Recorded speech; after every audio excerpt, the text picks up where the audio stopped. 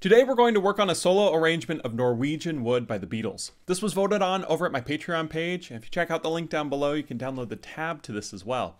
I'm really excited about this song because it's broken up into a few different parts, with the intro being a simpler version of the song, and then as we go into the verse, it uses a lot of really intricate strumming techniques to make a really cool sound. So let's go and start with the intro.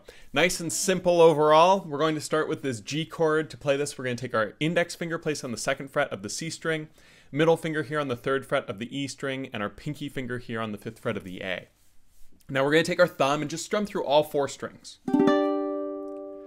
And then you'll notice the next note is 7 on the A, but you'll notice there's a little slide marker there. So what we're going to do for that is we're going to play the 5 on the A string and slide it to the 7 on the A. And this is a little bit tricky, just because it's easy to undershoot or overshoot.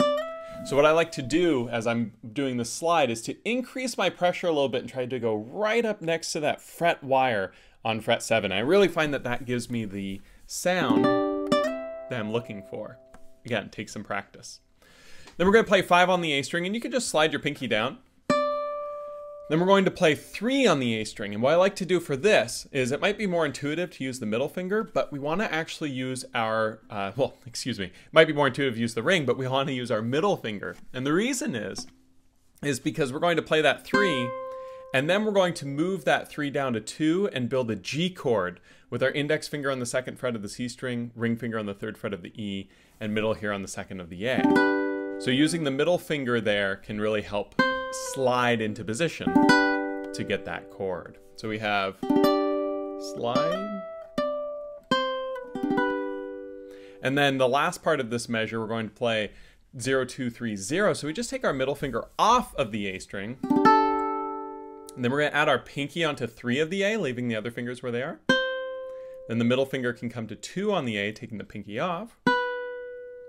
And then just holding this, we're going to strum our G, C, and E strings, using our thumb to stop on the A string. Notice how I'll actually touch it, but I'll stop on that. And then we're going to do a chord change here. We're going to go to a D minor, but not our normal D minor how we play it. It's pretty simple overall. Middle finger is going to go here to the 2nd fret of the C string, and our index finger is going to go here to the 1st fret of the E string. And we're going to strum just our G, C, and E strings, again stopping on the A string there. And then we're going to take our ring finger and place it on the 3rd fret of the A string and play that. Then we're going to take all of our fingers off and play open on the E. And then we're going to take our index finger and place it on 2 of the C. And the reason we're using our index finger is to finish this, we're going to play that G chord again, adding our ring finger on 3 of the E and our middle finger here on 2 of the A. So this whole stanza looks and sounds something like this.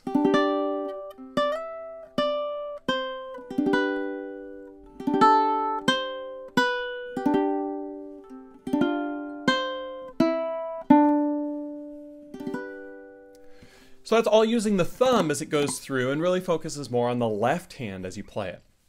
So as we move on to the verse here, I want you to get really comfortable with the fretting with the left hand because we're going to introduce a lot of technique here with the right hand. But let's go ahead and take a look at the verse. It looks something like this, which is kind of overwhelming. There's a lot of pieces here, but we're going to break it down, and I promise you with practice, you'll be able to play it. And it is one of the most addicting things I've ever played on the ukulele. It's so much fun. So what we need to start with is talking about some of these terms. So you'll notice the very beginning it says a G chord, the same 0, 2, 3, 5 we just played, right? So all of the actual fretting that's taking place with the left hand is identical with this as it was before. There's just a little bit more going on. And so it's this little 3/4 square symbol. And what that is a down strum. And specifically it's a down strum with your index finger. So anytime you see that marker, it means that we're going to be doing a down strum, and when it's over multiple strings, it's going to be using your index finger. In this case, it's over 4 strings, so we're going to use our index finger to do a down strum. So that looks something like this. Now notice the next thing is another one of these down strum markers, but it's only on the G string. Now this can work with high G or low G, but it sounds much better with the high G. This is called a ghost note technique. And if you want to check out more on this technique specifically to create that sort of sound, check out the link down below where you can actually watch my whole course on ghost note strumming over on my Patreon page. So we're going to do a ghost note. What that is just the thumb tapping the G as you move the hand down. Something that helps with this is you can sort of track your finger along this point of the uke, have it sort of come into contact with the fretboard, and then come just a little bit outward as the hand goes downward. Take some practice to just hit that string. That's a nice little drone note. So far what we have is a down strum, then that ghost note, followed immediately by this little V, and what that means is an up strum. So we're going to use our index finger and come up. And then we're going to do another ghost note. So we have, now what you'll notice is there's also words listed here, right? The first one is the word I, but then the next three that we just worked on don't have any words. This is important because we want to play them a little bit softer. Anytime that we have words, we play it more prominent, more loud. Anytime we don't have words, just keep it a little bit more in the background for the filler. And then after this, you'll notice it's another one of those little V's, which is an up strum, but it's only showing one note. So this is the really intricate technique that's used in this song and used in a lot of different songs. And what it is sort of a directional strum. What we're going to do is we're going to use our index finger and we're going to strum up on our A string. So you'll see that it goes to 7 with the slide up. Same deal as before, we're going to slide the 5 up to 7. And instead of playing with a single note like my thumb, or instead of strumming through all 4, I'm going to take my index, I'm going to try to just hit that A string, and I'm going to slide it up to 7.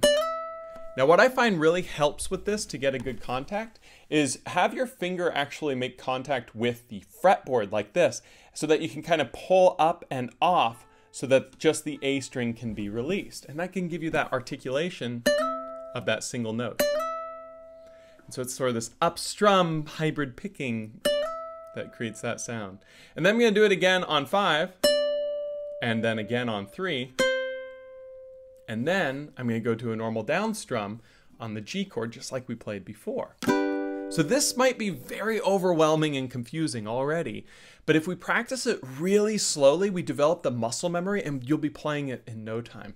Don't try to do the whole song at once. Focus on, you know, a third of a bar at a time and you'll get it. And so that looks something like this so far. It goes.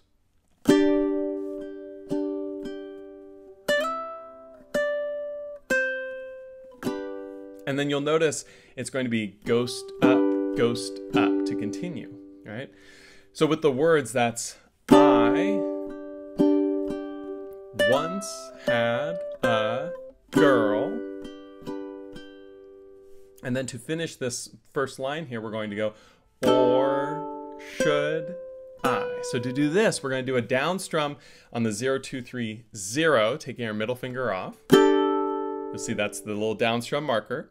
Then it's the up, so our index finger is going to engage and play the 3 on the A. Add the pinky just like you did before, and then the 2 on the A. Pretty cool, right? So here's what measure 3 sounds like in its entirety with the words. It's something like, I once had a girl, or should I? Right? Again, very tricky, but so satisfying, I promise. If you practice it, you'll get it, and it's just so much fun. So we go on to the next measure here on measure 4. This is where the technique really gets utilized, because you'll notice we have an up strum to start the measure. That's bizarre, that's not normal. And it's only on the C and E strings? What does that even mean? Well, the melody note is on the E string. So what I do is I take my index finger, and instead of starting it here, I'm going to try to place my index finger between my E and my A. I'm going to actually try to set it between on the fretboard, just like this. And then I'm going to come up, just like I would a normal up strum, only starting on the E string. Now, if you accidentally hit the G string, no big deal. It's totally fine. That's what's cool about this technique. But we're really trying to focus on that E string. So that up, and that's the word say. Then we're going to do a ghost up, ghost. Same little filler that we've done twice already before. Exactly the same. And then my favorite part of the song goes, she once had me, and it's going to go like this. Now, this is tricky. What you're going to do for this part is you're going to play this D minor chord, same as before, just the middle finger here on the 2nd fret of the C string, index finger here on the 1st fret of the E string, and you're going to get that index finger in between the E and A strings, and you're going to come up, just like you did before. Then you're going to add the ring finger on 3 of the A, and you're going to move the index, so now it's more on the A string.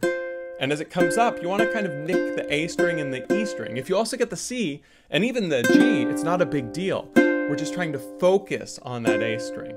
Another up strum. Then we take everything off and we do another up strum with the index going between the E and A, coming on just the E and C strings. Again, if you accidentally hit the G string, it's okay. We just don't want to hit the A string because the E is the melody. And then to finish this, you'll notice there's a 2 on the C. There's 2 different ways you can play this. One is you can use your index finger and play that on that up strum, just like we were doing before. But what I like to do, because I just find it to be a little bit easier, is to take my thumb and play that 2 on the C, just like a normal pick. So this is the hardest part of the song, I think. And let's just look at the words, she once had me. So it looks like something like this. She once had me. And then to finish the measure here, it's just going to go ghost, up, down, ghost, up, ghost. So just that same technique that's being used just to create some filler, right? And so this whole measure now of measure 4 should sound something like this. Say, she once had me.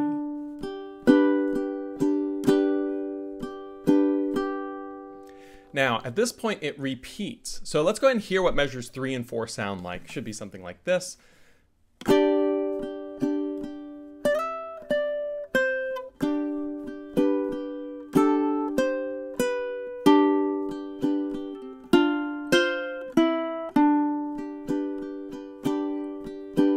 Now, at the repeat, you'll notice the last note. We're going to then go back and we're going to play the same thing, only with different words. So the first time through, it's I once had a girl, or should I say, she once had me. The second time through, the words are she showed me her room, isn't it good, Norwegian wood. So it's the same thing, just being played twice in a row. And again, what's cool about this is if you get this part down, this is a majority of the song. It repeats many, many times throughout the tune. And so spend extra time practicing this. Make sure you're doing every motion complete the first time. The worst thing you can do is just sort of guess and then try to speed it up because you'll develop improper muscle memory and that just leads to disaster. Practice everything really slow, small snippets at a time. Utilize the tools here and man, it's so much fun when you get it down. It's just so much fun.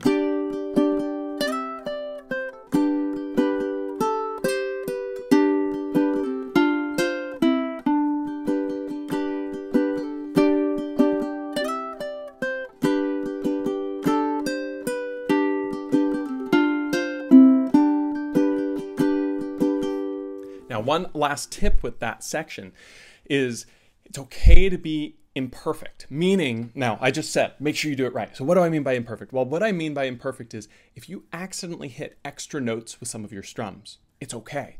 And that's because we're creating these layering effects. So if it says, you know, to do a down strum over all 4 and you kind of only hit 2, or it says to do an up strum over 3 and you only hit 2 or 1, it's okay because it's going to sound right. As long as you're hitting the right notes at the right time, it doesn't matter kind of the quantity of the notes that are played. In fact, it can sound better with that.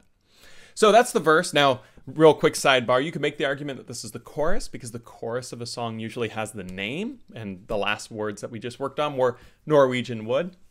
So you could make the argument either way, but I called it the verse just to keep it simple. So from here, we're going to go on to the chorus of the song. And the chorus, I think, is going to really get good practice for this technique. We're going to start with a G minor chord. To play this, we're going to use our middle finger here on the 3rd fret of the G string, index finger here on the 2nd fret of the C, ring finger here on the 3rd fret of the E, and the pinky here on the 5th fret of the A. Now, we're going to do a down strum, and then we're going to do a million up strums. So what this is asked me to stay. You'll notice what I do there is I do my down strum with my index, just like we talked about before, and then I'm going to start flicking up with the index finger, trying to get the E and the A mostly. That's what's written in the tab. But if I accidentally hit the C a little bit, totally fine. That's what creates the sound. That's why if you listen to the computer play this song versus a person, it sounds so much better with a person because there's little imperfections of sometimes hitting extra notes that make it sound better. So we're gonna do the down, up, up for asked me to stay. And then we're going to take that pinky and just slide it down 2 frets to 3 on the A. We're going to do that 4 times. And she told, or excuse me, 3 times, and she told. And then we're going to go to the next thing, which is 1. So to do this, we got to do some flip-flopping. And what we do is we leave our ring finger where it is. We take our pinky, middle, and index fingers off. We move our middle finger to the 2nd fret of the C string and our index to the 1st fret of the A string. And we're going to play the 1 3 times there. The 1 and the 3, and if you get a little extra, that's okay. And then we're going to take our pinky, add it back onto 3 of the A. Then we're going to take it off. And that's that whole measure. So that looks something like this.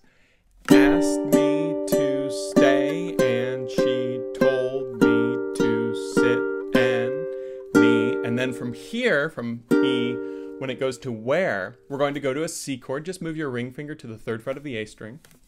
And we're going to do a down strum with our index finger. And we're back to sort of normal strumming, normal ghost note strumming with this. We're going to do down and then ghost up, ghost up. What I mean by that is the thumb doing the ghost note technique on the down, up strum with the index finger. And we're going to do that twice. Then a full down strum with the index finger. Then a ghost up, ghost up. And then we're going to switch chords kind of here in the middle. We're going to make this a suspended chord.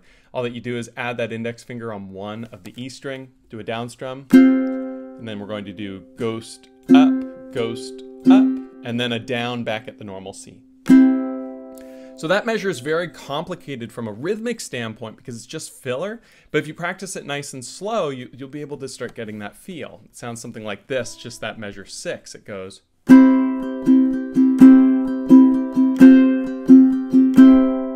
Nice sound. And then at the end of that measure 6, you'll notice it goes to 2 on the C. And that's the word so. So here's measures 5 and 6 together so that you can hear it something like this.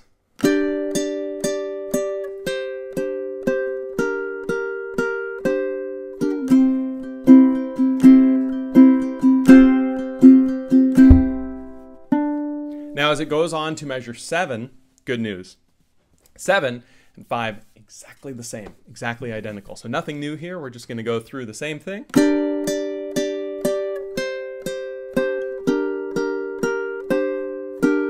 And then it changes here now on measure 8. Instead of going to the C chord, we're going to go to an A minor chord. To do this, our ring finger is still going to go here on the 3rd fret of the A string, but our middle finger is going to go to the 2nd fret of the G string. Now, that's how we traditionally play this, but I'm going to show you one little trick. Instead of using the middle finger here, let's use the index finger on the 2nd fret of the G string. And I'll explain why in just a moment. We're going to do down, ghost note up, ghost note up, down, ghost note up, ghost note up. So same exact rhythmic fill as the C chord. And if you're really struggling with these rhythmic fills and this ghost note strumming, again, be sure to check out my course on the Ultimate Ukulele Strumming course down in the link below.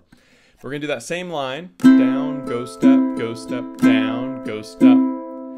And then we're going to go to a D chord. And this is why we used our index finger here, is all that we do is pivot it to bar across all 4 strings. Make sure you're getting right up next to that fret wire to give it a nice clean sound.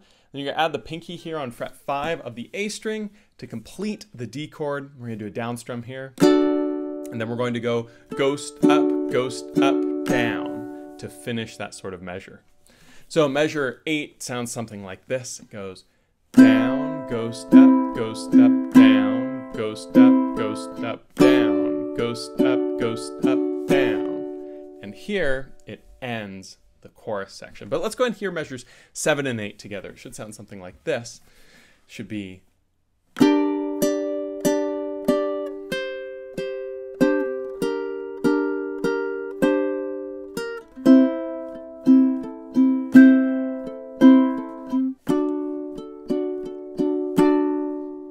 And you can hear that that creates the momentum that goes into the next part. So that completes the chorus. Now we go on to the outro. And here's what's cool, is there's pretty much nothing new to learn for this outro. To start the outro on measure 9, it's exactly the same as measure 3. They are exactly identical. So measure 9 sounds like.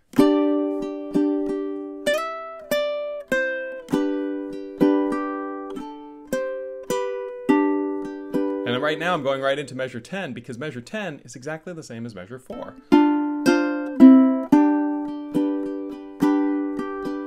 exactly the same.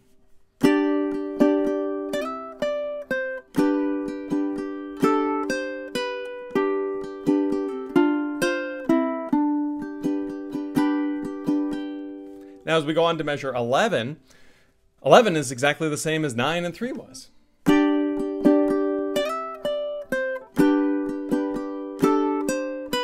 And the last measure here, measure 12, starts off the same, which is... all of that is exactly identical. But then instead of just playing the 2 on the C, it ends with this 0, 2, 3, 5 chord, which is the same as the first chord of the entire song. Index finger on 2nd fret of the C string, middle finger on the 3rd fret of the E, pinky here on 5 of the A, and we're going to do a strum through over that entire G chord with a down strum. And so the outro sounds something like this.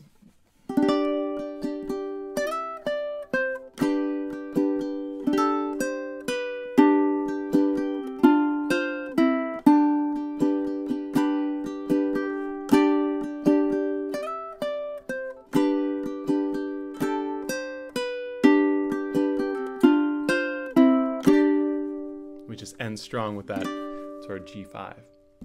And there you have it. There is Norwegian Wood. And this is a really complicated arrangement, but if you practice it slow and you get all these little techniques, it starts to kind of build a language that you can use. And you'll notice sometimes when I play it, I might do like an up strum instead of a down. I try really hard when I'm teaching to be incredibly consistent, doing it the same way each time. But that's what's cool about this whole technique, is you can kind of go back and forth between it to make your arrangement sound unique. At the end of the day, if it sounds good and you like doing it, that's all that really matters. And so have some fun with it. If you have any questions with this, feel free to leave them down in the comments below. Every month on my Patreon page, we do a song vote based on suggestions from the patrons, and that's the arrangement I do for the month. So if you're interested in helping decide next month's tutorial, check out the link down below, as well as for the Ultimate Ukulele Strumming course. And I'll see you guys next month for the next song tutorial. Thanks so much. See ya.